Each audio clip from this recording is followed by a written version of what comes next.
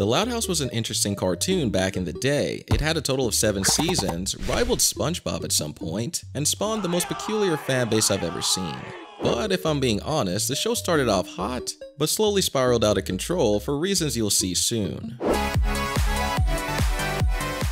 The Loud House actually starts off with the parents. They met at a young age and fell in love, eventually getting married. And the two got really busy and had a bunch of children. These scenes are actually from the movie of the cartoon, but let's get into the actual show. The very first episode of The Loud House is called Left in the Dark, and it gives us everything we need to know about Lincoln. It's finally here! The live season finale of the greatest show ever! In later episodes, we even see the personality of his sisters. However, they're not into the same thing that Lincoln Loud loves. His sister Lynn straight up rejects his offer and thinks comics are boring. Come on, really? So your boy Lincoln Loud is struggling to find relatability with his sisters, not necessarily because he's the only guy, but just based off everyone's personality types and interests, there's gonna be some differences. Luckily, his best friend Clyde does show interest in hanging out with him, but Lincoln doesn't realize that. At least not yet. Anyways, the house is full of chaos and everyone wants to fight for Lily's attention and favor, the youngest sister on the cartoon. But she actually ends up choosing Clyde in the end. Now Lincoln decides to give us a really obvious PSA on how girls choose what they want in the end. No matter what we do, she's always gonna want the things she wants. Like we didn't know that before, Lincoln? Come on, man, I'm not stupid. I'm not an idiot. I don't really care if I step on any toes by calling Lincoln out for this because he gets a lot dumber in the later seasons. I'm not even joking. Look, Lincoln Loud is a cool, relatable character to many kids, but bro doesn't even know how to knock on a door. Now, there's actually a crazy twist in this episode. You won't believe what happens at the end. Remember, all the sisters in the Loud House have a different personality type. You got the happy characters, the sad characters. However, Lucy Loud is smiling near the end of this episode. She cracked a grin, bruh. What? How is she doing that? How are goth people allowed to do that? Anyways, you can probably tell throughout Lincoln Loud's life that he deals with a lot of BS. After all, he lives in a house filled with so many sisters. One day, his sister Luann was pranking everyone. She thinks she's Jadeon. I guess that's a wrap! Aw, look at the Loud family getting jiggly with it! Lisa, for some reason, thinks that she's playing Call of Duty by wearing armor, and I don't know how she's able to carry this around without fainting from the heaviness, but let's just pretend she has supernatural powers. Lincoln Loud wants this year to be different. See, a boy doesn't want to get pranked, okay? He doesn't like the embarrassment, the pain, so he sets up a plan to stay indoors and lock everyone out. Kind of like in the Saw movies, how people try to make sure there's no way for Jigsaw to catch them, but they still end up failing. Homeboy even has a hose to pee in. I'm not even making this up. Yuck. Throughout this episode, Luann's acting like a complete maniac. Even I'm getting scared. Now, Luann is interesting for a number of reasons. One, she doesn't take life seriously. And you can tell she's just trying to scoop up as much fun as possible, squeezing in as much time with her family as she can get. Seriously, if I was in this family, I'd go nuts. That house is noisy and loud, thus the name The Loud House.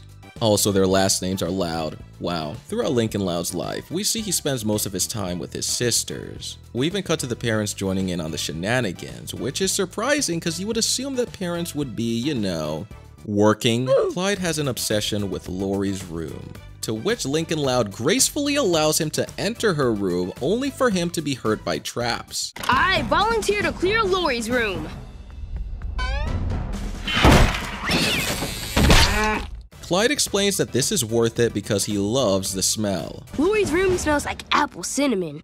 That might be this pie. Clyde is giving Jiraiya a run for his money. This is the beginning of the infatuation with one of Lincoln Loud's sisters. Anyways, later in the episode, Ronnie Ann was supposed to come over, and Lincoln claims that this is why he intentionally went out of his way to protect her from these pranks, on purpose. But in a twist, Luann says this. Well, who do you think invited her over, genius? I knew I had to lure you out of your room, so I called Ronnie Ann. So Ronnie Ann is about to destroy Lincoln Loud's face with pie, but she actually helps Lincoln out here.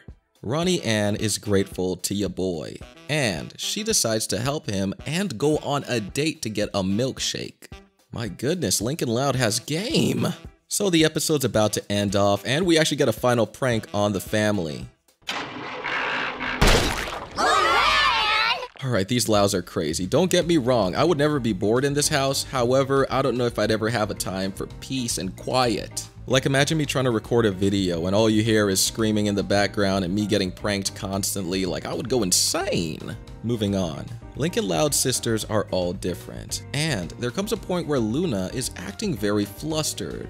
Near the end of L is for Love, we see that she writes a love letter to one of her friends, Sam, which birthed the fans of the Loud House shipping the two together. Now, I just want to let you guys know, we're in 2023 and a lot has happened, but back then in 2016 to 2017, when the show was fresh, there was a lot of speculation on what Luna Loud was. Some people thought that that heart could have just been code for, I love you as a best friend. Girls love to give each other heart emojis.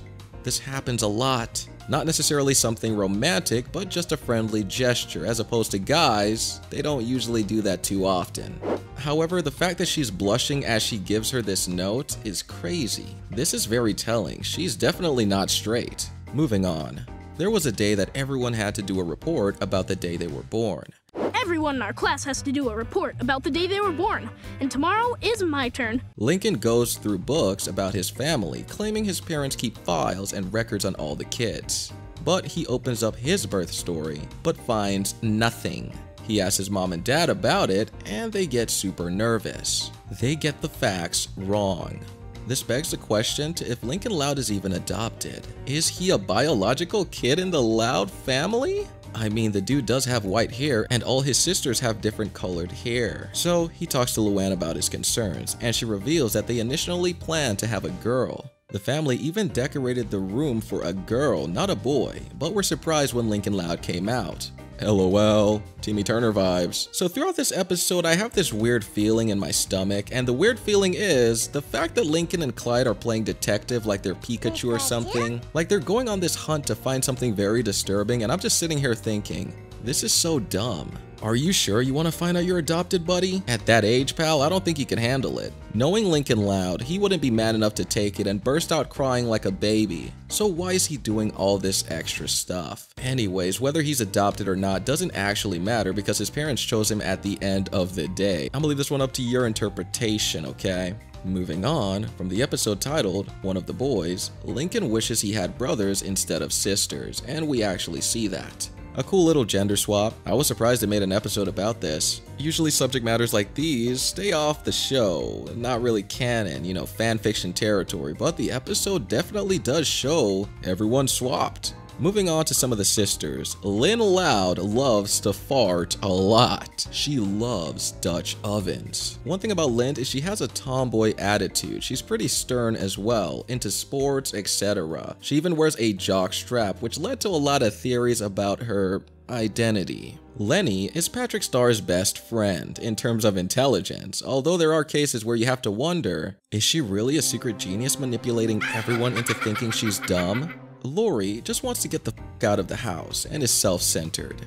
She's the type of girl who loves going to the mall and having boyfriends. Like, I'm not joking, that's her entire personality, despite being the oldest sibling. Luna's pretty chill, she plays the guitar, just like me, I play the guitar, let me go get my no, it's not even to you, never mind. Also, in this show, you realize that Luna Loud cut her hair for unknown reasons. There's something going on with Luna Loud throughout this show that they don't talk about explicitly. They don't even mention it, it's just all implied. The viewer has to make a decision for themselves to decode it. However, later in the season, later in this video, you're gonna see how things are gonna get a lot more blatant. You're gonna see who Luna Loud really is, and we're gonna get every confirmation you've been looking for. Luann is a prankster. Lucy Loud has no soul. Lena is optimistic. Lola is loud. And Lisa is a genius. I'm serious, Lisa's giving Sandy Cheeks a run for her money. And last but not least, Lily is Lily.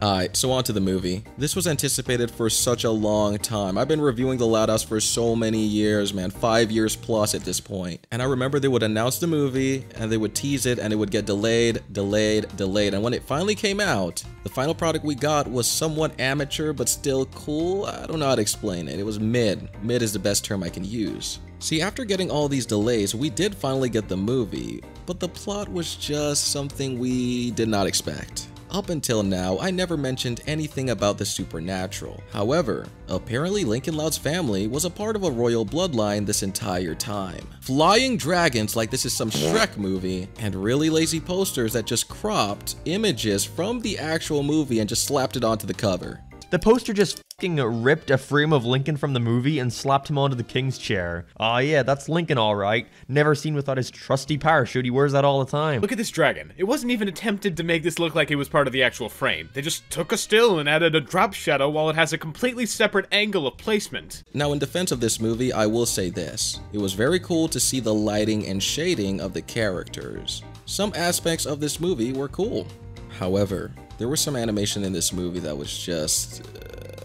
My sisters always steal the spotlight. Why does the animation look like it's looped? Why does it look like I animated this in the past? You're a slow learner. I'll ask for a wish like Timmy Turner. It's looped. Anyways, Lincoln Loud thinks he's Shawn Mendes, and I think that Nickelodeon forgot that this is not Disney. Since when does Lincoln Loud sing, bruh? Anyways, his sisters barely play a role in this movie. It's all about Lincoln and this evil character.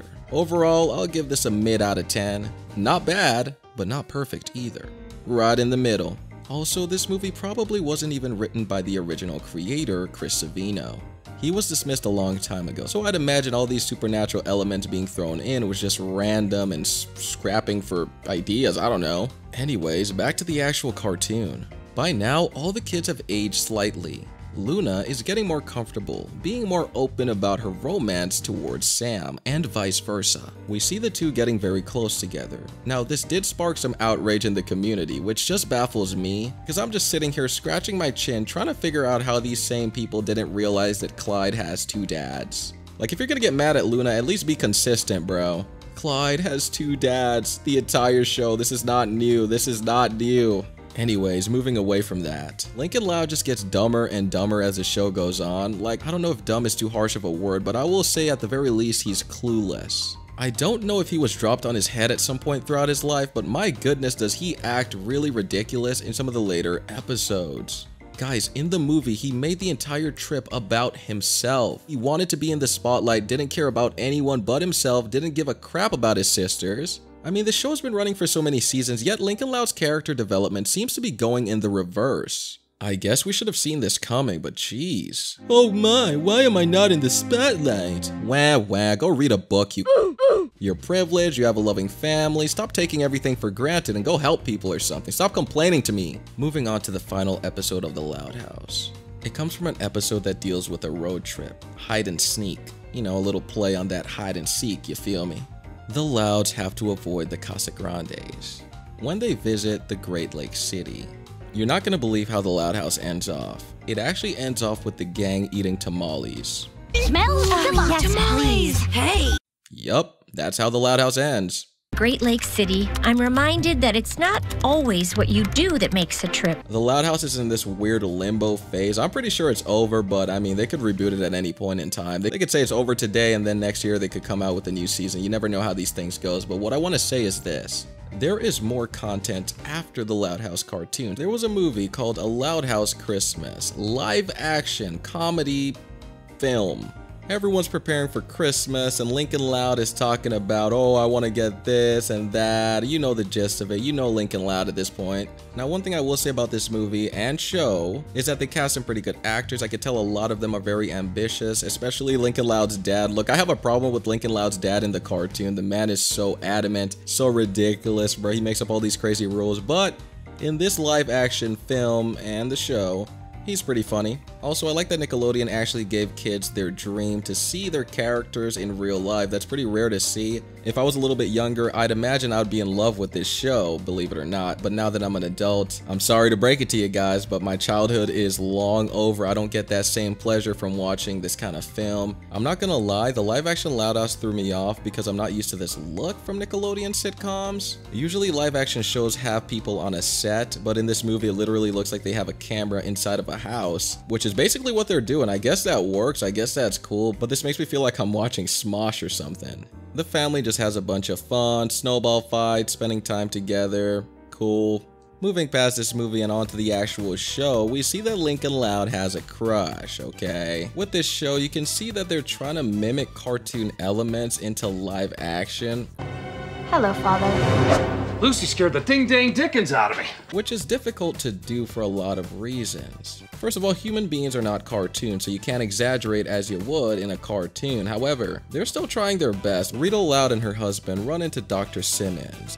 Good evening, Mr. Simmons. Dr.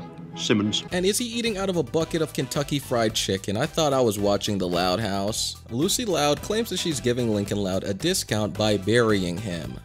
Anyways, his mom and dad attempt to befriend the doctor to avoid medical expenses for all the kids. In one of my previous videos, I told you guys I have a theory that the Loud House dad is going broke. Ain't no way you gonna tell me a man with that many kids in his house is just balling 24/7, money out the pocket, no. And again, near the end of the episode, we get a PSA from Lincoln Loud. Man, they're really nailing the accuracy of the original show.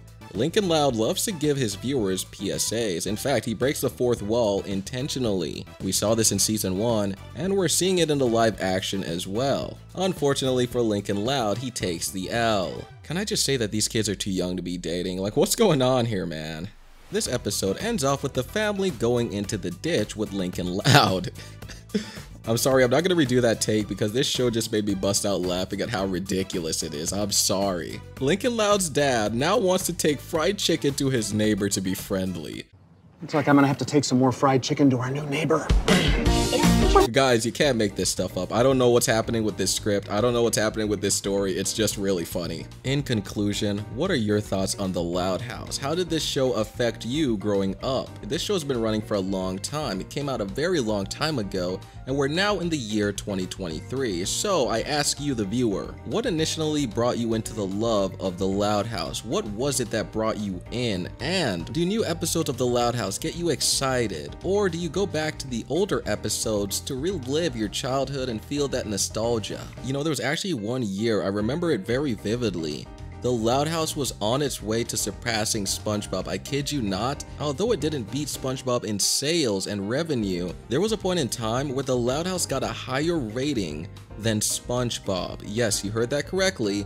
The Loud House got a better rating at some point than SpongeBob. Kids all over the world love this show. I'm so mad that some of these shows came out so late in my life. Bluey, The Loud House. I wonder if I would have loved The Loud House so much more if it just came out at the right time when I was growing up. But one thing I will say is yes, I can still watch cartoons at my age. However, when The Loud House came out, I was like 19, 18, I believe. So I was still in that childhood phase, but I was, whatever. Now I know some of you want me to review the live action Loud House more in depth, but these are just actors trying to make a living. I don't see what else I can say. Throughout Lincoln Loud's life, he's been through a lot. A noisy house with a noisy family with a noisy. But what kind of kid is Lincoln Loud gonna grow up to be like? Is he gonna go off to college, or is he gonna skip college entirely and become a businessman?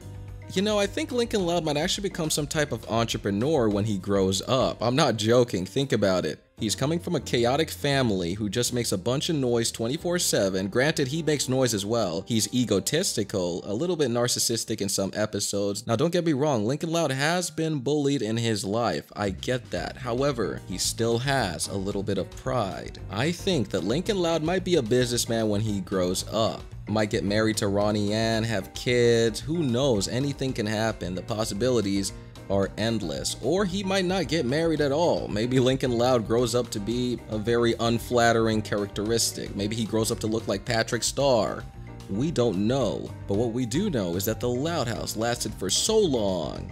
Go ahead and click the like button on this video, make sure you're subscribed to this channel, and click the notification bell. Now I got another question for you guys. So which character on the Loud House would you say that you relate to the most? You got a lot of sisters in this house and Lincoln Loud. So who do you relate to the most? You could even say Rita Loud, Lynn, whoever you want to say. Go and leave a comment down below telling me who your favorite character is. And I'll be polite and also answer the question. My favorite character from the Loud House is probably Luna Loud. Luna Loud can play the guitar. She plays the electric guitar, which I'm assuming she can also play acoustic, because if you could play the electric, you could play the acoustic. But I grew up playing the guitar So I will relate with Luna Loud. Also, Ronnie Ann's family's pretty chill. You know, there's so much lore to this cartoon. Lincoln Loud being adopted, the creator of the show being fired. I mean, there's so much that went wrong with this cartoon.